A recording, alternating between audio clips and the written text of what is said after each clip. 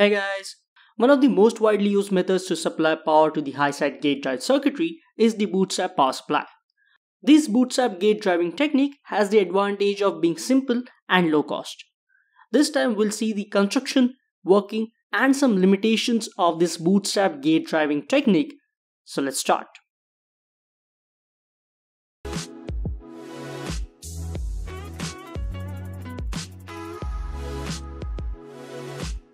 Last time we saw how hard it is to switch a high-side N-channel MOSFET.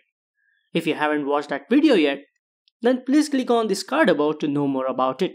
Let's see what a bootstrap driving circuit looks like. We'll take an integrated bootstrap driver IC. This driver IC controls both high-side and low-side switches. For simplicity, there are only 3 connections that are important for this high-side switch point of view. Apart from VDD, input pulse, low-side switch control output, and ground connections. These 3 connections are VB, HO, and VS. There are 3 more important components being used in this circuit, which are a bootstrap capacitor, a bootstrap diode, and a bootstrap resistor, which are connected like this in the driving socket. Let's consider there are 2 switches which are high-side and low-side switches connected like this. This type of topology is either used in half-bridge converters or synchronous buck converters. Our focus is on the high-side switch. VS pin is connected to the junction of both of these transistors. HO is connected to the gate of the high-side switch. This circuit is very helpful for various switching mode power conversion applications, where input voltage level don't let us use direct gate drive circuits for high-side N-channel power MOSFET or IGBT. This method is utilized as a gate drive and accompanying bias socket, both reference to the source of the main switching device. Both the driver and bias circuit swing between 2 input voltage rails together with the source of the device. However, the driver and its floating bias can be implemented by low voltage circuit elements since the input voltage is never applied across the driver components. The driver and the ground reference control signal are linked by a level shift circuit inside the IC that must tolerate the high voltage difference and many capacitive switching currents between the floating high side and ground reference low side circuits. To maintain high efficiency and manageable power dissipation, the level shifter should not draw any current during on time of main switch. Now we'll see how this bootstrap circuit works. This is useful when there is a low side switch. Let's say there is a synchronous buck converter circuit. It has both high side and low side switches. We already know the working of a buck converter. Both transistors should switch one after another to give the required step-down voltage. Our focus is the driving part of this upper MOSFET. Let's say we want to switch this MOSFET. When the low side switch is on and high side switch is off, then the voltage at VS goes below the IC supply voltage, that is VDD, or it is pulled down to the ground from this path, and the circuit path gets completed.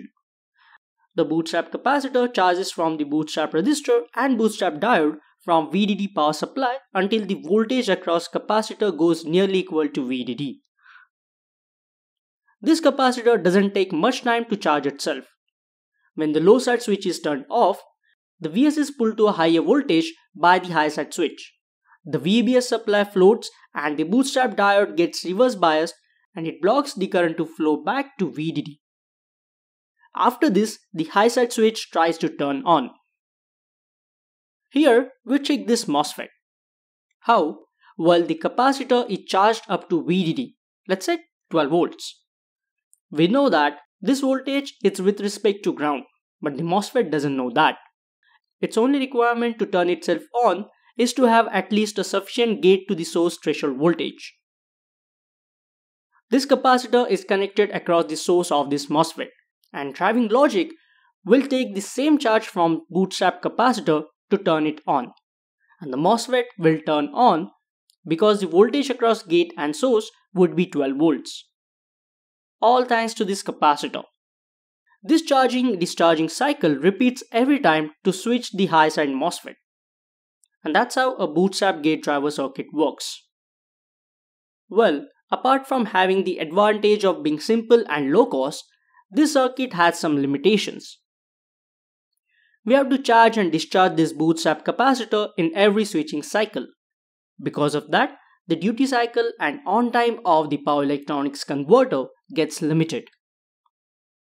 The biggest difficulty with this circuit is that we observe negative voltage at the source of the high-side switching device during turn-off, which causes load current to suddenly flow in the low-side freewheeling diode, as we can see in this graph. This negative voltage can be trouble for the gate driver's output stage because it directly affects the VS pin of the driver and might pull some of the internal circuitry significantly below ground. The other problem caused by the negative voltage transient is the possibility to develop an overvoltage condition across the Bootstrap capacitor. The Bootstrap capacitor is charged by the Bootstrap diode from VDD power source. Since the VDD power source is referenced to the ground, the maximum voltage that can build on the Bootstrap capacitor is the sum of VDD and amplitude of the negative voltage at the source terminal, which will put the excessive stress on the Bootstrap capacitor. So we have to be careful while using a Bootstrap gate driving technique for high-side MOSFET switching. Well, that's all about the high-side MOSFET gate driving using the Bootstrap technique. I have added all the references related to these circuits in the description. If you have any query, you can ask me in the comment section or email me. Hit the like button and subscribe to my channel. And finally, thank you so much for watching this video.